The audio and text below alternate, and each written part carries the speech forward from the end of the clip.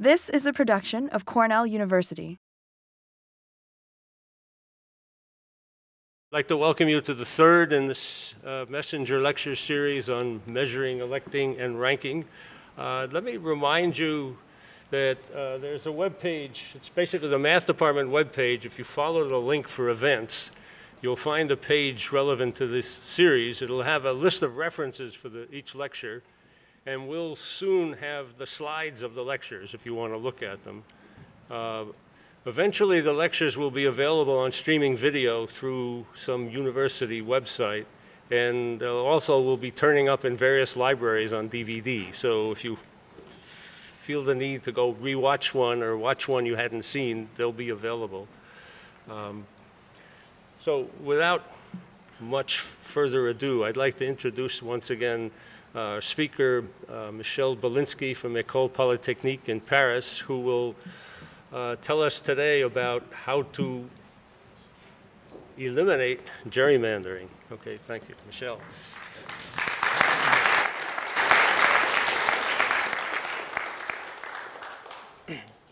Thank you, and thank you for persevering and being here for a third time, those of you who've managed that much.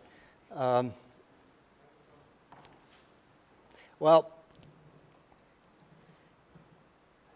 I'll just remind you then that this is the last of these three lectures, and in all of them somehow there's a certain motivation about trying to get something. Sorry, better begin again. So this is, again, I will repeat what I said. For those of you who have persevered, I thank you for being here. In some sense, all of these lectures have something to do with equity and in representation or in electing. So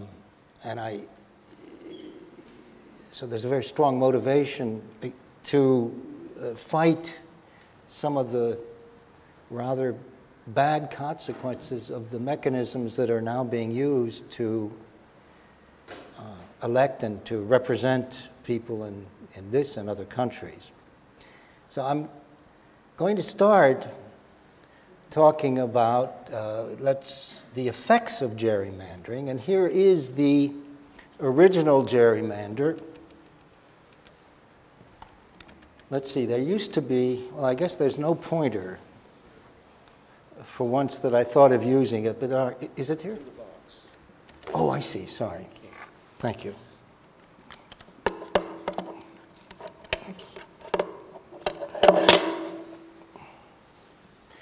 Boston is, here's Marblehead, so Boston is somewhere down below, and I guess you all know about the story. This is the cartoon that caused this to be called the gerrymander. It's due to an ex-vice president of the United States, at the time Governor Jerry. And what is political gerrymandering? This is from Black's Law Dictionary, is quoted by Justice Antonin Scalia in the recent decision. It is the practice of dividing a geographical area into electoral districts, often of highly irregular shape, to give one political party an unfair advantage by diluting the opposition's voting strength.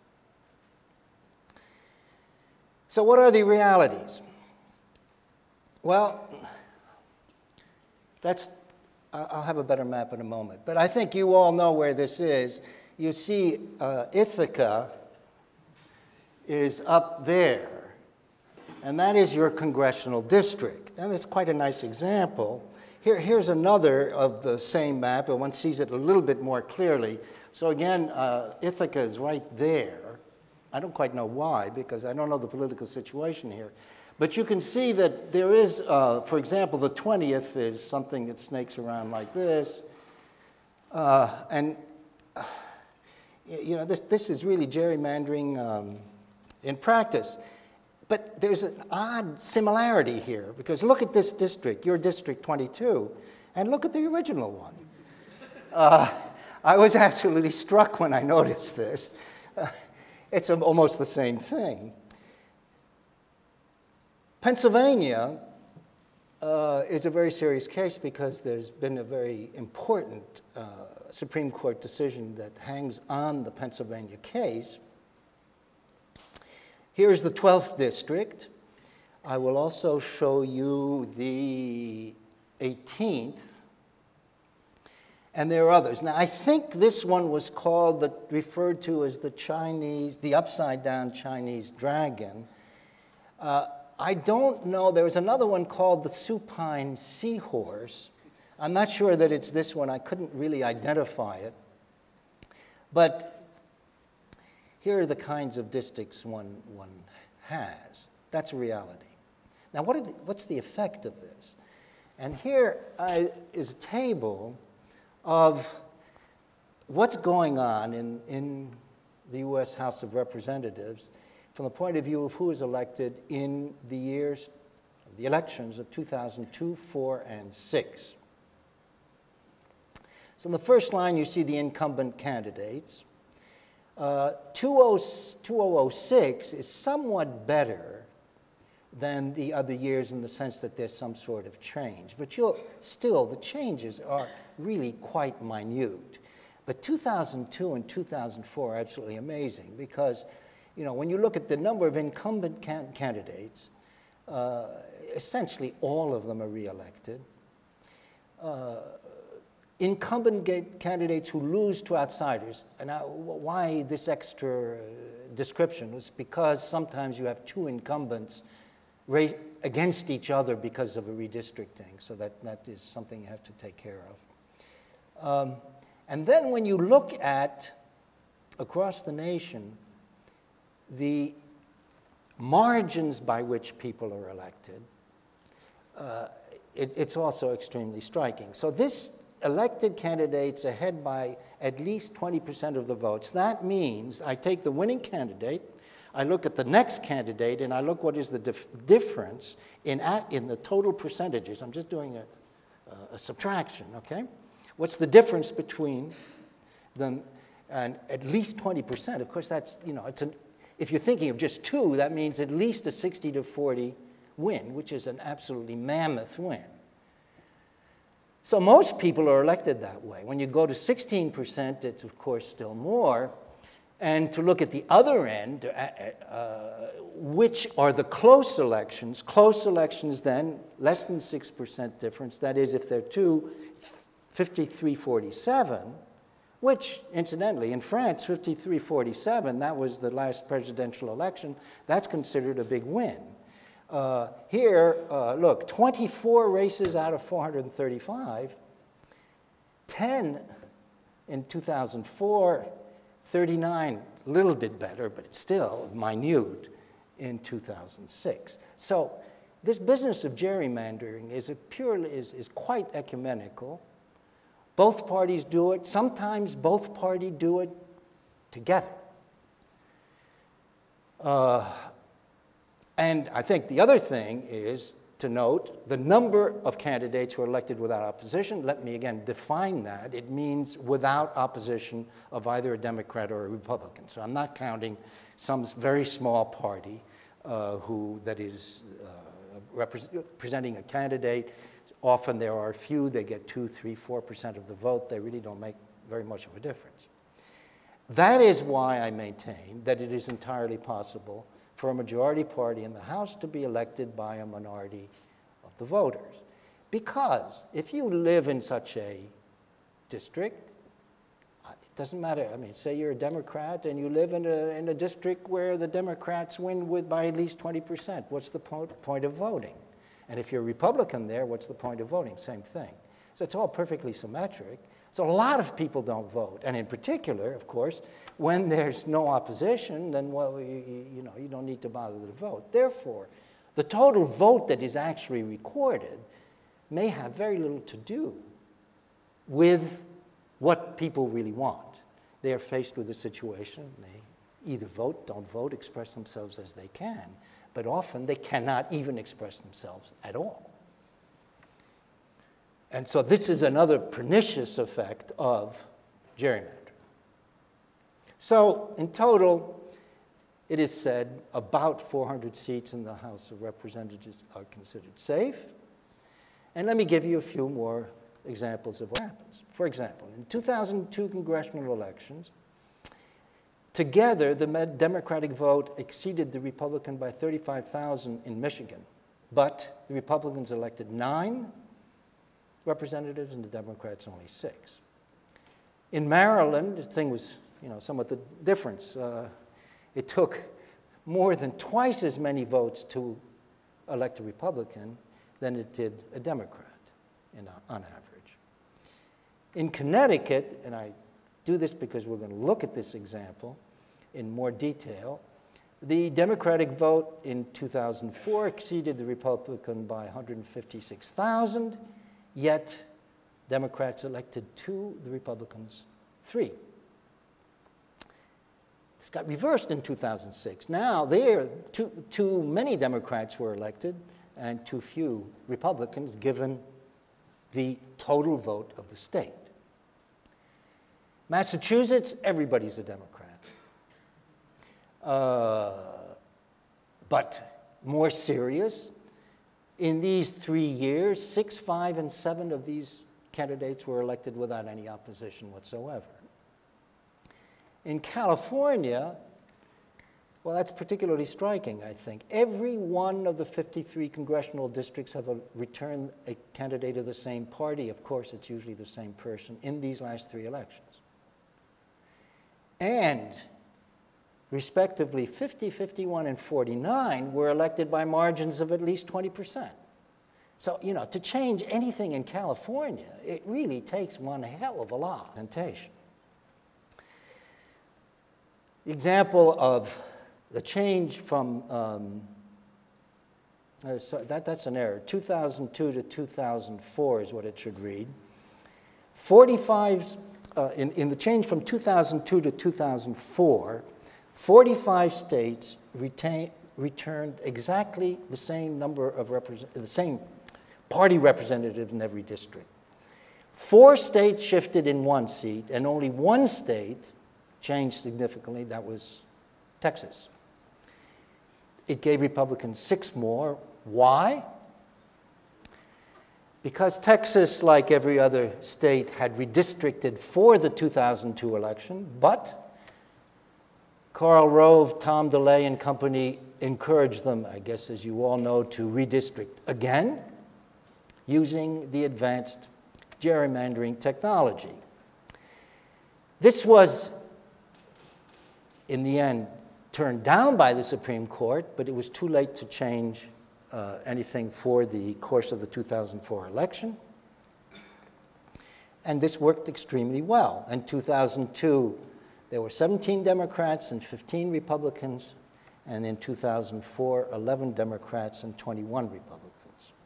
However, every one of Texas's 32 districts had a census population of exactly 651,619, or 620. It was a perfect, from the numbers, reapportionment. How do they do this? Well, I'm going to take Pennsylvania as the example because it is what came up to the Supreme Courts. Democrats rewrote the book when they did Georgia, and we would be stupid not to reciprocate. The Pennsylvania redistricting will make Georgia look like a picnic, said the chairman of the National Republican Congressional Committee. Obviously, in Georgia, the Democrats had done the same sort of thing. Pennsylvania's governor was Republican. The party controlled both House and Senate. And I note, again, this is perfectly ecumenical. And they use the new computer technology to create the districting plans. And it's very interesting. You can read the account of this in the court decisions where witnesses have come to say exactly how the process went. Well, a bunch of people stood around the screen, and there was a technician who would start with a definition of the turns out in Pennsylvania, 19 districts. Start with some first approximation of 19 districts, and then start, get equal populations in each district. And with each click of the mouse here, you get a host of data, numbers of inhabitants, past votes, presidential, congressional, local, breakdowns by ethnicity, religion, income, sex, color, age, religion, everything. I guess I said a religion. As advertised, I'll give you the reference in a moment, by the place that sells the software, over 600 demographic variables. Districts favoring Republicans in red, those Democrats in blue. Elephants located where the incumbents live, if they're Republicans, otherwise they're donkeys for the Democrats. And they are clicking the mouse and pushing one census tract from one district to another because the smallest district, the smallest atom in this procedure is a census tract. A census tract is the smallest area that the census considers from the point of view of where they count, okay? And I'll give you a notion of what the numbers are in a second, at least in Pennsylvania. All right, this is, the reference here is Caliper Corporation's Maptitude for Redistricting, which could be bought for as little as $6,000. Okay, Pennsylvania by the 2000 census had 12 million some odd inhabitants, 19 congressional districts representing a drop of 2, 67 counties, 9,000 voting districts, and 322,000 census tracts. So average of 38 persons per tract. And the legislative committee cracked, packed, and kidnapped. So let me tell you what those terms mean. Cracked means you crack, say, in this case it would be Democrats, you try to push them apart so that they become minorities wherever they are. Packing them is to do the contrary, push them all together so they get whopping majorities, so many of their votes are not needed and so quote unquote wasted. And kidnapping is the practice of putting two incumbents in the same district so that one of them has to go. So they did this to several Democrats, especially abetted by the fact that they were dropping from 21 to 19. Now in 2000, there were 10 Democrats, 2 running unopposed, and 11 Republicans, 2 unopposed, were elected. 2002, the numbers changed to 7, only 1 Democrat ran unopposed, and 12, so this worked quite well, 4 of the Republicans ran unopposed. The Democrats filed suit, claiming essentially 2 things. The big claim was, this is a blatant political gerrymander. A very minor secondary claim was, look, there's a disparity of 19, that's not the best possible. Federal court's decision was this, relying essentially on Davis versus Vandermeer, which says, obviously in very summary fashion, that in order to prove that there has been blatant political manipulation, you have to prove 2 things, that it was intentional, and secondly, that there is an actual discriminatory effect against an identifiable political group. And it's got to be proven. But of course it can't be proven because it's done before the election. And this is, this plus lots of other points. They relied on that and they said, no, we cannot, according to following precedent of Davis versus Vandermeer, we cannot give you reason on the first point, although it is, everybody basically admitted, yes, of course. Of course it was a political gerrymander. Some of the defense here was that it is none of the court's business to look at this, and cutting up something with the political objectives is totally legitimate. That was one of the arguments that was quite strongly used by the defense. Well, what did the court do? They accepted the plaintiff's claim that they rejected their claim of gerrymandering. They accepted the claim that 19 is avoidable. So a few more clicks of the mouse gave districts of perfectly equal population. But of course, with upside-down Chinese dragons and supine seahorses. And in particular, 21 counties and 81 municipalities were fractured into smaller pieces. Now, there's another phenomenon going on here, because this is done at the federal level, but there's also local level. So there are state senators, state legislatures, each of them have districts. All of this is done independently. So if you're going to put all of these grids down together, I mean, I don't know how a voter knows where he lives to somehow to get identify, to try to identify what's going on in some sense from the point of view of electing all of these people. So this finally went to the Supreme Court. And the decision was announced on April 28, 2004. It's Vieth versus Jubilera.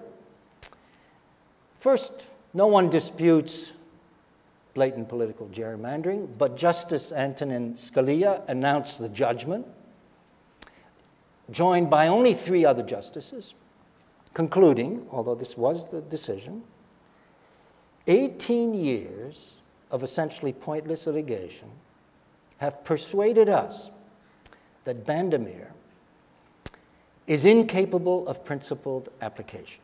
We would therefore overrule that case and decline to adjudicate these political gerrymandering claims. The judgment of the district court is affirmed. So the court, though not by majority, has ruled that it will no longer consider such cases.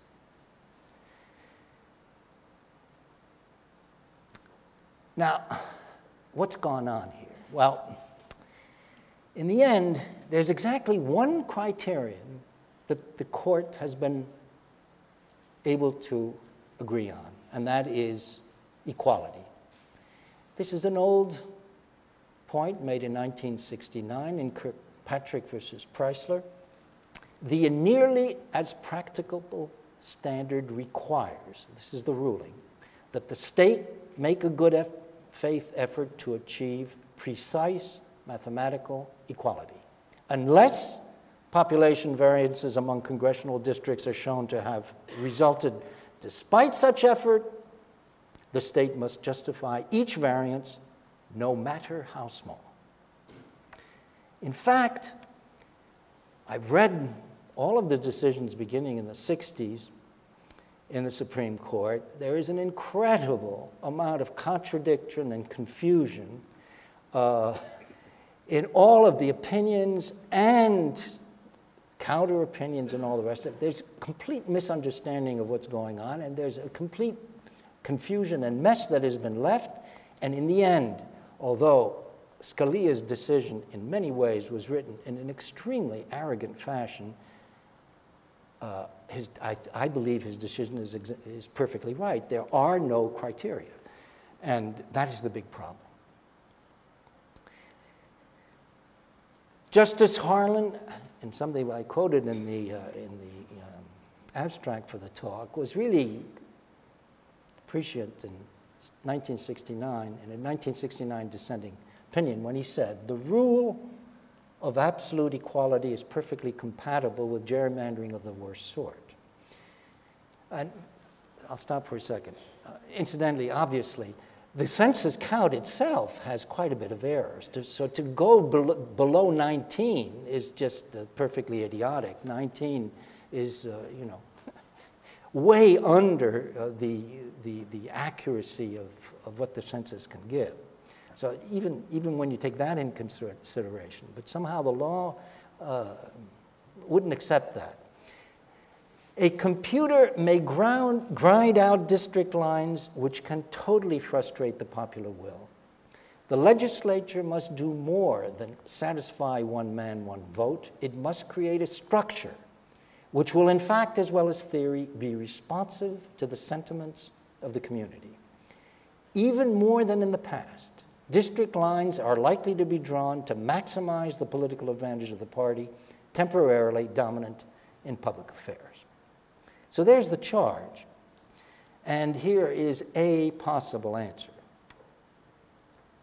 So the argument I put forward goes as follows. Clearly, by tradition and by law, a member of the U.S. House of Representatives represents the people of a district. In fact, he or she represents what? The people of her or his district, the people of her or his political party, and the people of her or his state. I mean, often, of course, you get representatives of a state, Republican and Democrat, voting together for matters having to do with the state. There's a very strong state identification as well as political.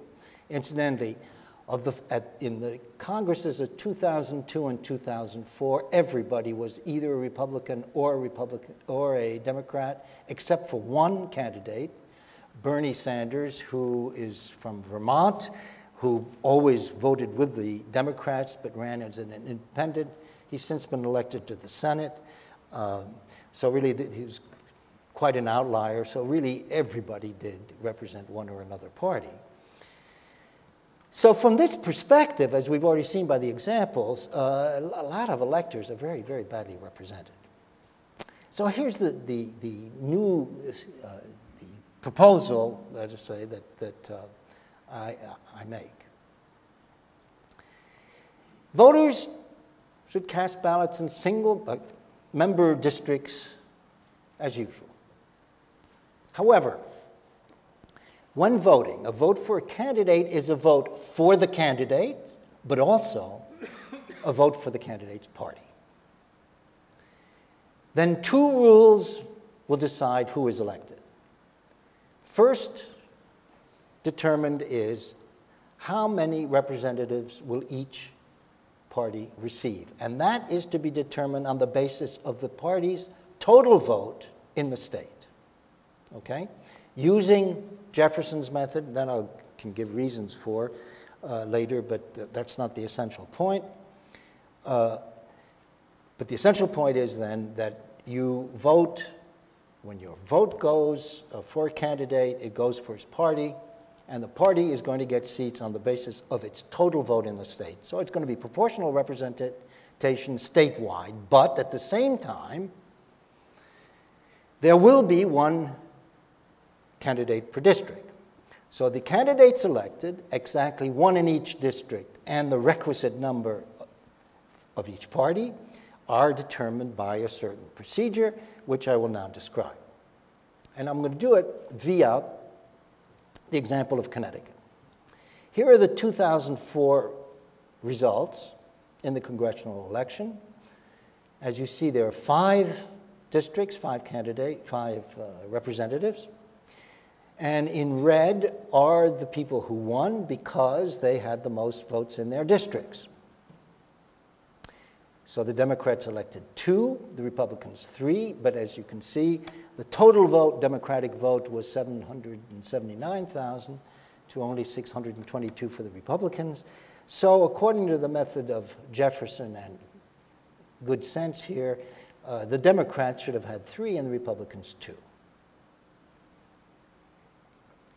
So the question then becomes, which 2 Democrats and which 3 Democrats and which 2 Republicans? Well, and so now I will, all right, I'll give you two approaches to explaining who should be elected. If the candidates with the most votes in each district, I'll call them the district winners, give each party the number they deserve, the requisite number, then that is the solution. Okay? Connecticut, this was not the case. Well, why wasn't it the case? Somehow the vote is unbalanced. In Connecticut, the Democrats' vote did not count as much as they should have, so the party's votes should be adjusted. But, in effect, this is a symmetric problem. The candidates of each party, now we know, for example, take the Democrats, we know they're going to get 3, and we know the Republicans are going to get 2. Therefore, the 2 Republicans are competing among the 5 for who will be the ones that win, and the same thing for the Democrats. Therefore, we can adjust votes, but if we do, we should stick to relative votes. So what we want to do is the following. We're going to adjust the Democratic or the Republican votes in a relative way. That is, we'll multiply by constant all votes of the Republicans or all of the Democrats, or both, thereby maintaining their relative position. So this is purely a rescaling. So again, here are the actual votes, and in bold are the winners. And what are we going to need to do? Well, there were only 2 Democrats. So what we're going to do is increase all of these votes proportionally until they get exactly 3. And this happens when you multiply by this factor, 1.09, and you get these numbers. So this list of numbers, of course, is exactly proportional to that one. So relatively, everybody's the same. And now here, notice that this candidate's adjusted vote is just 1 higher than the Republicans. Therefore, this candidate wins. And now we have these in red, this candidate, that one, that one, that one, and that one are the elected ones. And this is what this method would do. It would say these 3 are elected. Yes, but you can say, why do I do this by the rows or by the parties? Maybe I should do this instead the other way around, by the columns or by the districts. That is, I could now take a orthogonal point of view, a dual point of view, if you wish. If the requisite number of candidates with the most votes in each party, the party winners, give each district 1 representatives, that is the solution.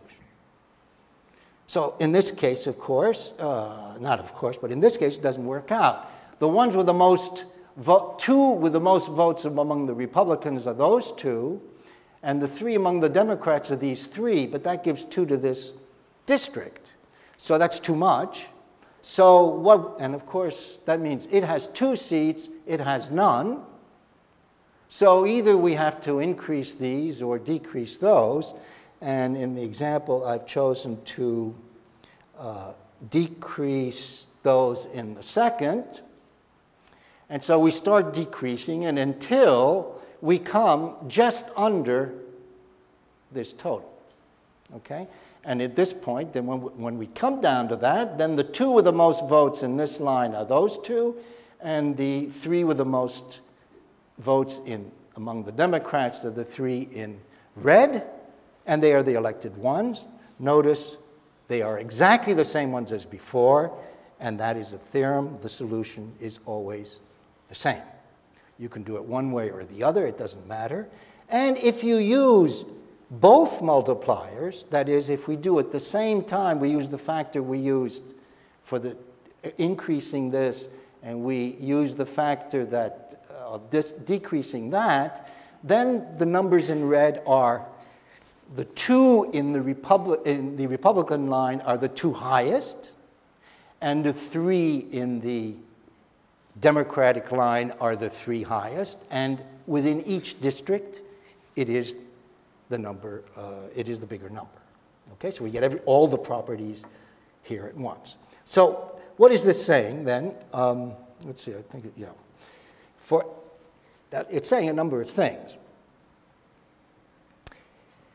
First of all, and this comes back to this property of coherence that I talked about in the first lecture, for every pair of candidates of whom one is elected, the elected candidate has a majority of the justified votes. The justified votes mean those that have been transformed. And remember, so we're allowed to do anything with the votes. We can multiply by any factor in a row or by any factor in a column. In some basic sense, that does not change anything because all it's doing is rescaling. And the reason we can do this is because The total for the Democrats is fixed. The total for the Republicans is fixed. And of course, one is fixed for each district. So now notice that if you take any pair of, in this table, any pair of candidates, say this one, and either one in its row, say this one and that one, take an elected one and a non-elected one, always the one who is elected has more votes than the other. And there is no other solution, unless there's a certain, if you wish, a degeneracy, a tie, but that is extremely rare, and ties are, of course, unavoidable. So this method, I've called it fair majority vote, is coherent with the idea that it is a majority decision for every contested pair, given that we accept the idea that rescaling is a fair thing to do. And the theorem is, such rescalings can always be found, and for any number of parties and districts. They always yield the identical set of elected candidates, and no other set of feasible candidates, feasible meaning they add upright, that is, one per district, correct the requisite number for each party. No other set of feasible candidates is coherent with majority decision for every contested pair. Now, effects. First of all, for the most part, political gerrymandering is eliminated in the sense that a vote for a party counts wherever it is cast. Districts, for that reason, don't need to be exactly equal. Of course, it's already silly from the statistical point of view, from just this notion of accuracy. But there is a sense of maintaining traditional boundaries, which are either traditional because they're boundaries of counties, or because they're rivers or mountains or whatever else that may be involved. You can practice something, I don't know if there's a thing called minority-majority districts, which have been allowed by the Supreme Court in order to give ethnic minorities the possibility of electing a candidate. It has been allowed to create districts where a minority ethnic group is able to become a majority in that district. Well, you could still do this, but you would not have the political impact that it now has, and now it has important impact. It's a very effective way of putting a lot of Democrats into one single district. Almost surely, a minority would not be able to elect a majority in the House, simply because it's inconceivable, in my opinion, that a major party would not present a candidate in every single district. And secondly, everybody would realize that their vote counts, so that even if they're not going to be their own representative, they can participate in electing somebody from the party they wish to adhere to in their state. So, argument that this notion of a mirror of the US electorate, which has always been a word that was used by James Madison and many others as what was wanting in the House of Representatives could be realized. I already said no candidates will run unopposed. And finally, there is one federal law that concerns congressional elections which stands today, which says that representatives they cannot be statewide, they must represent a particular district. And so that would not require any change in the law. If you wish, you would obey it. Now, there's also the incentive structure. Now, you notice that this scheme allows two things to go on together. I mean, in some sense, there are two basic strains in political theory having to do with representation. One is so-called proportional representation, where the notion is people vote for parties, and parties get seats in proportion to their total votes. For example, this is practiced nationwide in Israel. And the other, of course, is representation by single-member districts, and then let the cards fall where they may from the point of view of the total party representation. And here, then, both things are being mixed together, realized at one at the same time. Now, in the traditional proportional representation of things, usually it's a list, it's a fixed list, and therefore candidates, those who are very high on the list, have very strong motivations, but usually, if it's a big party, almost certain of being elected. That's why many politicians like them, if they're important ones. On the other hand, people who are very low on these lists have almost no chance at all of being elected, and therefore their motivations are not very strong. With this scheme, everybody has a very strong motivation to get as many votes as he can. I mean, you want as many for your party so that your party has as many seats as possible, but of course you also have a motivation to get as many for yourself because you'll be competing against the others in your own party. There is, of course, the drawback that relative to actual votes, an elected candidate may have fewer votes than an opponent in the same district. And of course, this is what would happen. Here are the actual votes in Connecticut. And obviously, in this case, this would be the elected candidate, and yet the other had 13,000 more votes. But you can't have everything. So, you know, one has to make a choice. Now, I remember talking about a year or two ago to a political scientist at NYU who said, oh, this is all very interesting, but electorate would never accept anything like this. So, you know, might as well forget it. And it's very satisfying to be able to say that the evidence shows quite the contrary, because the scheme has been adopted in a more general form, which I will describe in a second, in Zurich. And here it goes by the name of biproportionality. And incidentally, there's been a site established by the person who sold Zurich on this, Friedrich Puckelsheim. He has a site whereby he's got his software on, and if you want to run any biproportional solutions, he's got all kinds of things that you can use, and anybody can take it off the web. And the story about this, the Zurich story, is the following, that following the February 2002 Zurich City Parliament, a citizen, let's call him, I don't know what his name is, Mr. Schmidt, I was going to say Mr. Smith, but it didn't sound quite right, filed suit in Swiss federal court and claiming that his constitutional rights were violated because his vote never counted at all. Now, as you'll see, I think he was quite right, because what was going on? Well, the method at that time that was used was the following. Each city district, so we'll talk about Zurich City Parliament. This has also been adopted by the Zurich cantonal government. So it's being used in 2 elections at this moment.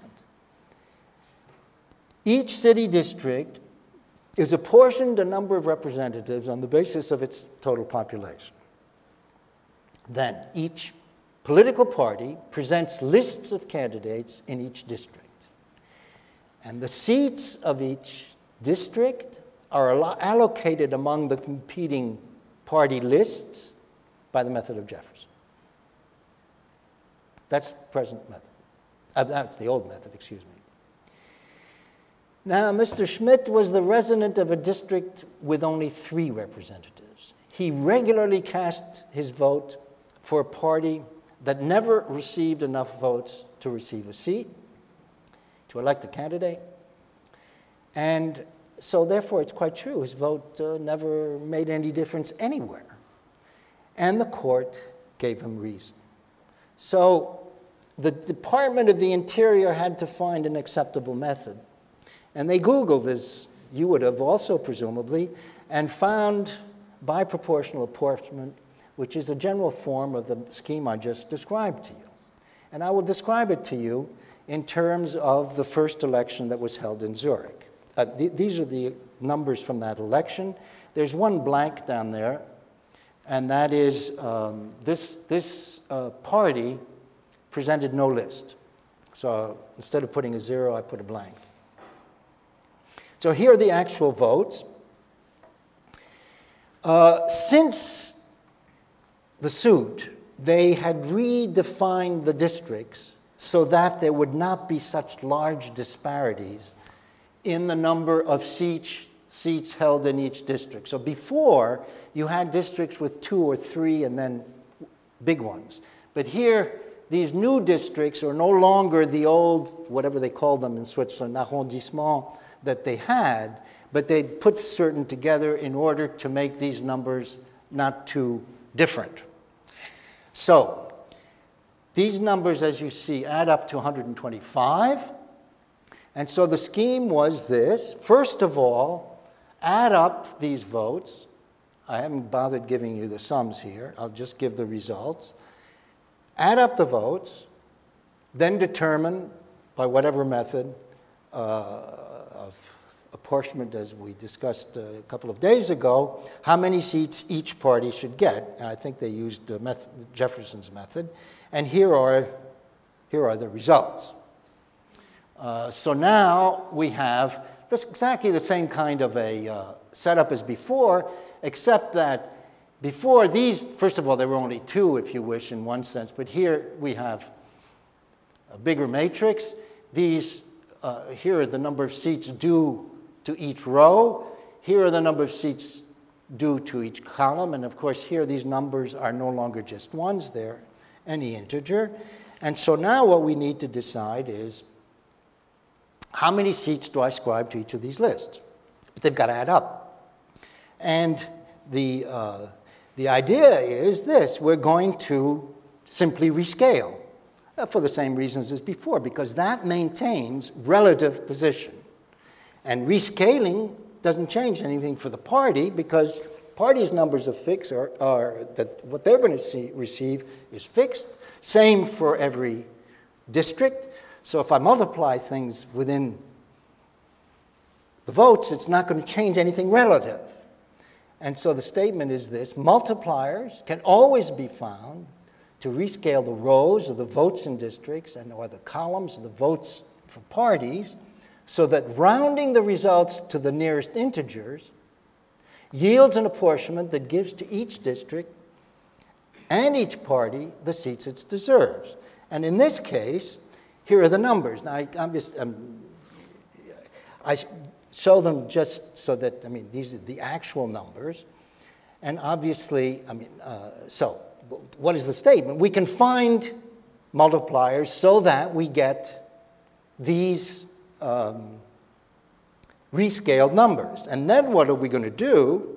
Well, we're going to round each one to the closest integer. So we'll round that to 4, we'll round that to 2, 3, 2, 1, and so on. And we get these results.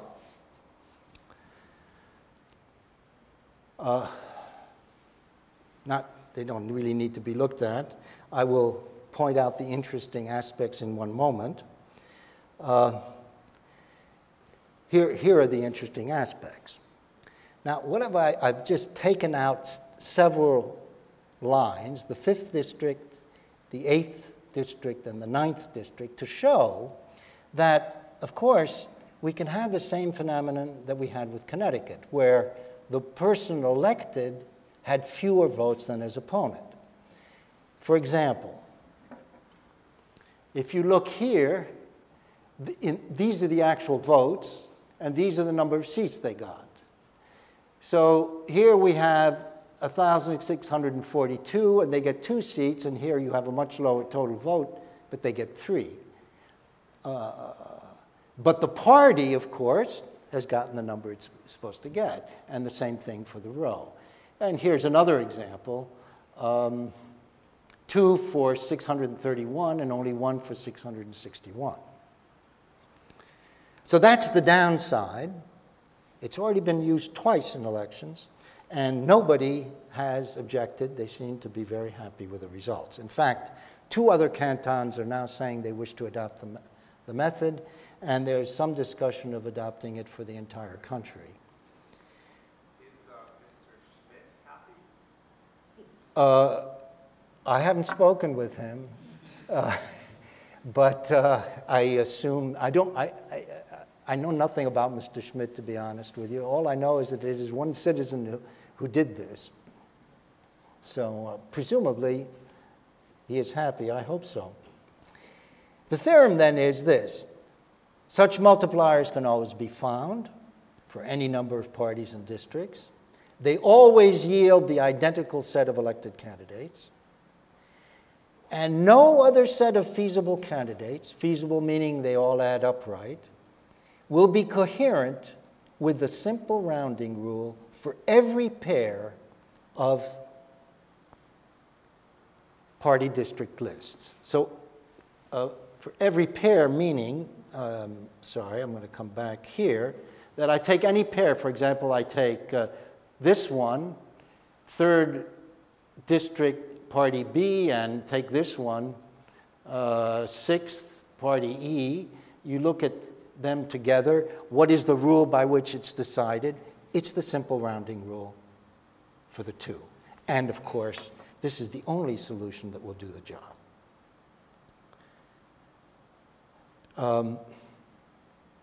Well, that's about all I have to say. I would like to just end by 2 remarks. First, Lou Valera made this, underlined this already, that the terms of Dr. Messenger's original gift was to provide a course of lectures for the special purpose of raising the moral standard of our political life. Excuse me if I drop the other terms. And I'd like to add to this a very telling comment that Alexis de Tocqueville wrote to his cousin Gustave de Beaumont in 1851. How sad it is, he said, that everywhere on earth, governments are always precisely as roguish as the morals of their subjects permit them to be. Their vices have found but that one limit. So I hope the students here, obviously the faculty is beyond this, but I hope the students will take this charge seriously. And I thank you very, very much for this opportunity to talk.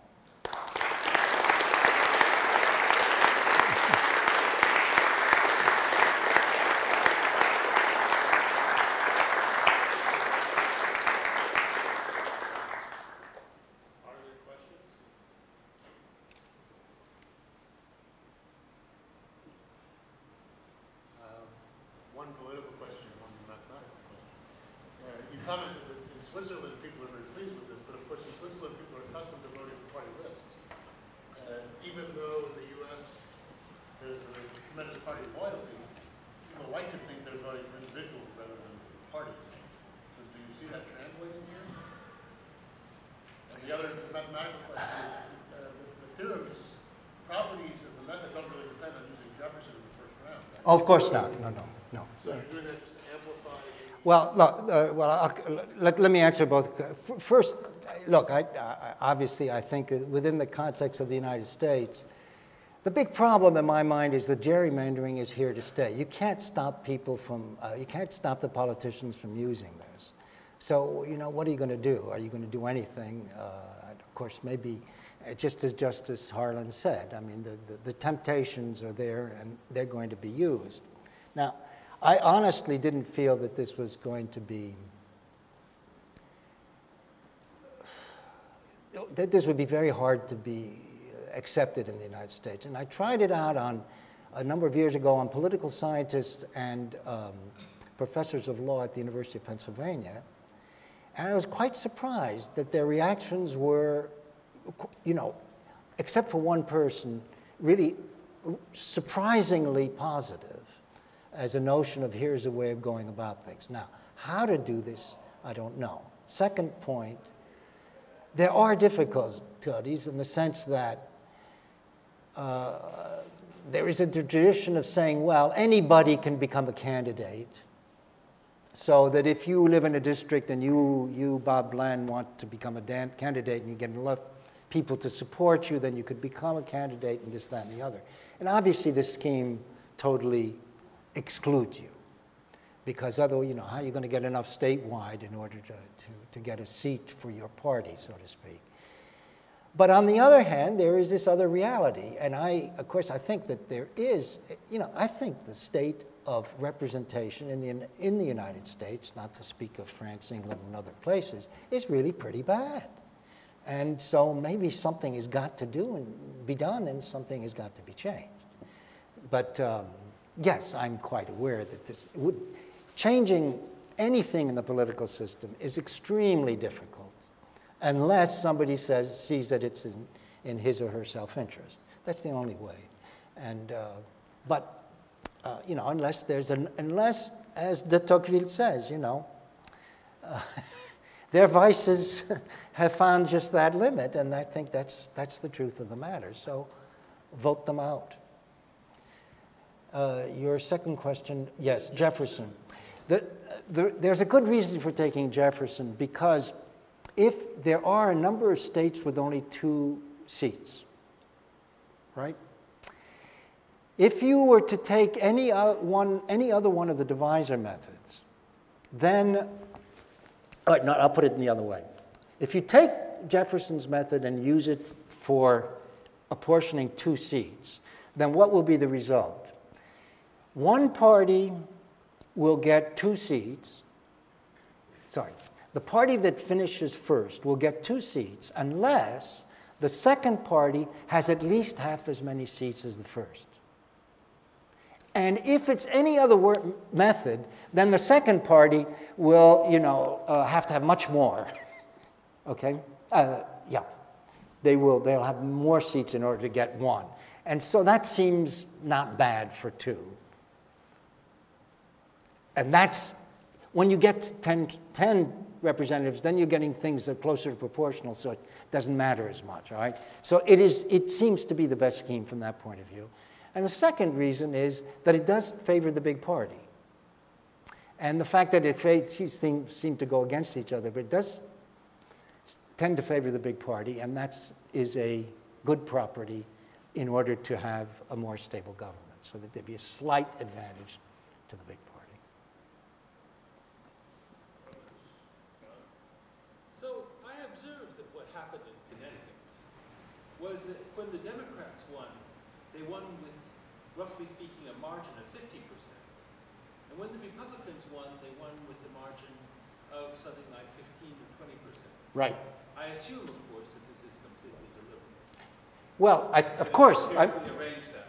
Well, look, there are 2 remarks. One is certainly there is some deliberate effort. On the other hand, this is always going to happen because the Democrats are the more popular party and their electorate tend to be more urban. So that simply by you draw blindly and you're going to have more packing in of Democrats together. So there's always going to be a tendency in this, for Democrats to be disfavored. On the other hand, notice, as I don't you remember in this last election, the Republicans only elected 1 candidate, and the Democrats had 4. So it did sort of swing in the opposite direction. That's the point, of course. If you have any substantial change in the feelings of the electorate, those things that were so carefully designed to give more districts to one are more likely to fail. Yeah. Yes. I'm sorry. In this final method, you described it more or less on a state-by-state basis. And I'm wondering, maybe is it obvious that you get the same result if you do it on a state-by-state basis scaled to the national level? In other words, if you do it state-by-state, yeah. That's a very good point. I mean, you obviously, some people say, why don't you just do this nationally and so on and so forth. I don't think it's realistic because I think that there is a strong, in the United States, there is such a strong identity with states that my sense is that practically speaking, that would never fly. I mean, there's also, incidentally, this is one of the things you see Supreme Court justices talking about the horrors of proportional representation. I actually don't think they know what they're talking about when some of the things they say, but there's just always this attack as though proportional representation, my God, that's to, no. So you're perfectly right, this could be done nationally. Second point is, Well, no, you could get, I mean, I think you'd get a somewhat better proportionality to parties. You'd certainly get a better proportionality to parties if you did it nationally, right? But you already would be doing better if you did it by states than what is happening now. So, I don't know. I think this has so much to do with the traditions of the country you're talking about. And in this country, I think going to a proportionality countrywide, I mean, just forget it. No one would ever consider it. I mean, there'd be such strong opposition that I don't, you know, it just seems to be totally out of the realm of possibility. And even now, this notion of doing on a state level is already pretty bad, except perhaps that the abuses of gerrymandering are so strong. And, you know, come back to California, where, I mean, this is ecumenical in California. All, you know, when we're talking about everybody being elected essentially by margins of 20%, it's Democrats and Republicans. And there is a sense of outrage that's growing over this. So maybe there would be hope of doing something. But again, I quite ascribe to what Bob said, as he pointed out. Bob Land, in Zurich, people were used to party lists. Now, they were not used to party lists getting fewer seats when they have more votes. No, certainly not. But they are used to, so there's maybe more abstraction from the point of view of who the individual candidates are. That would be the... Is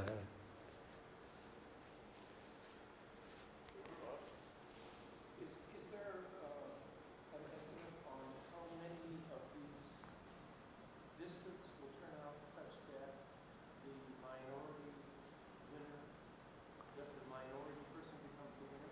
Could it be that there's a large number of minority winners on your end? You know, it's a good question. I don't know what the answer is. I have not tried to answer that question.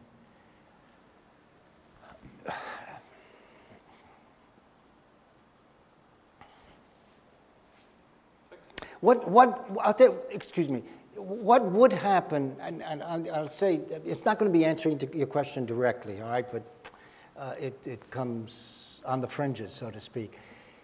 You take California. I did computations here and there, just taking actual votes as much as I could, and to see what kinds of things might happen. Now, the libertarians run candidates in most of California's 53 districts. So they get, I've forgotten, they get, you know, they had something like, well, close to 2% of the vote. Anyhow, in one of those elections, one year, they would have gotten either one or two candidates. Then you ask, who are those candidates? Well, it turns out, of course, that the libertarians, they pick up a small number, you know, 53 times. And so it's got to be one of those small numbers who's elected. And so in face of this candidate, you know, this candidate would be getting 15,000 votes. There was somebody else getting 55,000, and they were defeated. That wouldn't wash. Now, my sense is, about that, is that there should be, with this, a stipulation which says a party that does not have at least, I'm going to pick this out of the air, 25% of the vote gets no seats. Now, look, this is the truth today. I mean, in fact, you better have much more than 25% to find yourself at least one seat. But it's not an admitted truth. It's not a, you know, it's not a constraint. It's open and all the rest of it. But it is a fact. Therefore, putting a 25% cutoff would easily take care of this kind of problem. And clearly, the extent to which there are, I mean, one could try to invent the worst possible situation. That should be an easy exercise, you know, to try to see how bad you could make this from the point of view of the question you raised. But I would say that on the whole, it shouldn't be, well, all right,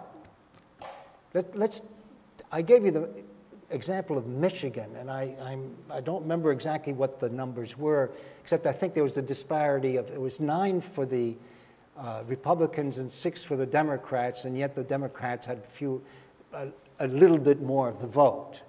So that would mean, you know, we can see it right there, that would mean 3 candidates, or it's not 3, at least 2, yeah, the Democrats had more votes, so 2 candidates who had the most vote at least would have to have lost. But presumably, if the votes are more or less, you know, spread well throughout the districts, that is, that the districts don't differ too much in the total vote, these disparities shouldn't be too bad. But that's all but I'm sure you could get some examples which are a bit, and yet would they very often happen in practice? My sense is no, but I can't give you the specific answer. I don't know it.